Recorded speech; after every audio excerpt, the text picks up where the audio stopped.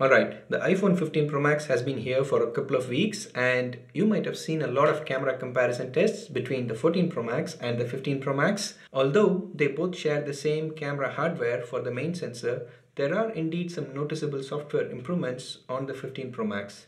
One might imagine these improvements are due to the powerful A17 Pro chipset on the 15 Pro Max, but wait, what about the regular 15 and the 15 Plus devices? They share the exact same A16 Bionic chipset from the 14 Pro and 14 Pro Max, and in fact they do have a far less capable camera sensor compared to the 14 Pro and 14 Pro Max. How do these devices support these features? I don't get it. In this video, I will dissect the 4 exclusive new features introduced on the 15 series devices that are missing on the 14 Pro series, which to me absolutely makes no sense. I'm Amudan from Consumer Tech Insights. Let's dive in.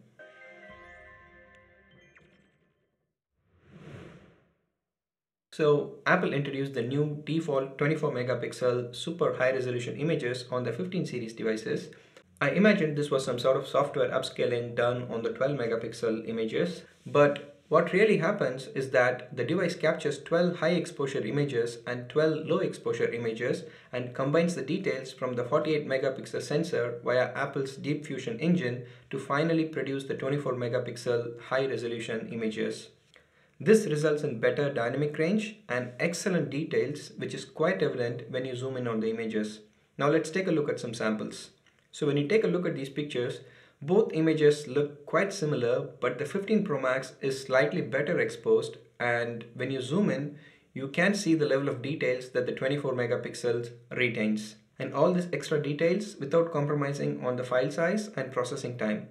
This is absolutely disappointing considering the fact that the 14 Pro and Pro Max devices are very much capable of handling this, but for some reason Apple decided to make this exclusive to the 15 series devices. Okay, moving on to the next feature, 7-lens camera system. So Apple introduced the new 7-lens camera system with 2 new additional software lenses with 28mm focal length and 35mm focal length.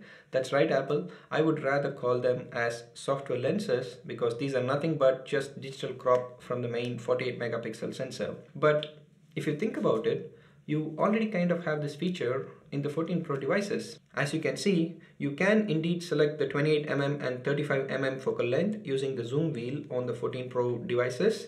However, I must admit that this isn't fully user-friendly, and setting the focal length to exact 28mm or 35mm is kind of tricky. When you select the 1.2x option, it could be anywhere between 1.1x and 1.3x, so you might end up taking a 29mm photo or a 31mm photo, and if you're lucky, you might get the 28mm image as well. Now, let me show you some samples taken on both devices. As you can see, the 14 Pro Max's image is quite identical to the 15 Pro Max's 28mm image, but the 24 megapixel super high resolution on the 15 Pro Max has a lot more details and slightly better exposure if you zoom in. The result is quite similar with the 35mm photo as well. The 15 Pro Max images are slightly better exposed and has more details compared to the 12 megapixel image on the 14 Pro Max. If you think about it, this really isn't a new feature. It's just a photographer-friendly shortcut to select the 28mm and 35mm focal lengths. Or else, both devices have exactly the same option. But this would have been a really nice addition to the 14 Pro devices, considering the fact that this is just a simple software feature. Okay, moving on to the next feature, the Smart HDR5. So Apple introduced the new Smart HDR5 with the 15 series devices. Yes, it is supported by both the base model and the Pro model of the 15 series, and Apple claimed that the new Smart HDR5 handles dynamic range better than the Smart HDR4 on the 14 Pro devices. Well, I did put these claims to the test, and I can confirm that Smart HDR5 does have noticeable improvements over Smart HDR4. Alright, let's take a look at samples. So in this sample, you can see that overall the 15 Pro Max is better exposed compared to the 14 Pro Max, and it also has a better dynamic range compared to the 14 Pro Max. This is quite evident when you zoom in and see on the grass. Now let's take a look at a sample from the front-facing camera. Here I can definitely see better exposure on the 15 Pro Max, and overall selfie quality is superior on the 15 Pro Max. So there you go. This is yet again another disappointment for 14 Pro and 14 Pro Max users. This is clearly a software improvement, and if the regular 15 can handle it, so can the 14 Pro devices as well. So moving on to the next feature, automatic depth detection in regular camera mode. So with this feature, iPhone now automatically detects subjects including pet animals, and when it detects these subjects, it also captures rich depth information. What this means is that you no longer have to switch to portrait mode to take some really nice portrait shots. Also, you can now change the depth of field and also the subject of focus after taking the shot. This is pretty cool as you really don't have to spend time on the composition, as you can always adjust it later. But wait, doesn't the 14 Pro and Pro Max device have this feature?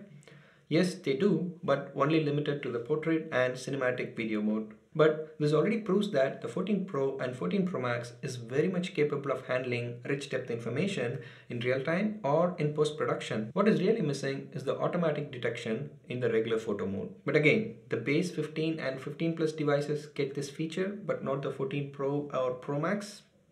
Absolutely unbelievable. So these are the four features which I think are mere software features and has nothing to do with the powerful A17 Pro chipset, and ideally should have also been released to 14 Pro and 14 Pro Max devices via an update. I can only think of two reasons why Apple made this exclusive to the 15 series devices.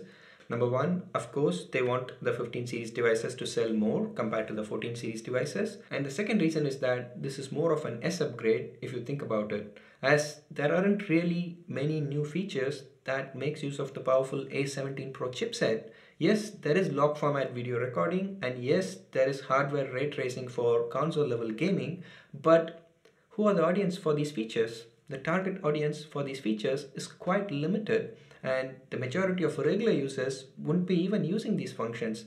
So they aren't really getting much when they upgrade from the 14 Pro or Pro Max to the 15 Pro or 15 Pro Max. But don't get me started with USB-C being a new feature. Since when is USB-C a new feature in high-end devices? So Apple really had to show new features on the 15 series devices. But what doesn't make sense to me is that if they had limited these four features to the 15 Pro and Pro Max, and they had advertised that this is due to the all-new A17 Pro chipset, I think everyone would have bought it. But it's quite obvious. They've introduced this to the base variant of the 15 series, and there is absolutely no explanation why these features cannot come to the 14 Pro or Pro Max. It kind of sucks when you think about it. Imagine you bought the latest MacBook Pro in 2023 with top-end specs, and then Apple introduces a MacBook Air in 2024, and the base variant of this MacBook Air has more features compared to the expensive MacBook Pro that you bought in 2023. How would you feel? Not good, right? I'm sure many 14 Pro and 14 Pro Max users are as disappointed as I am, but I think it's only fair.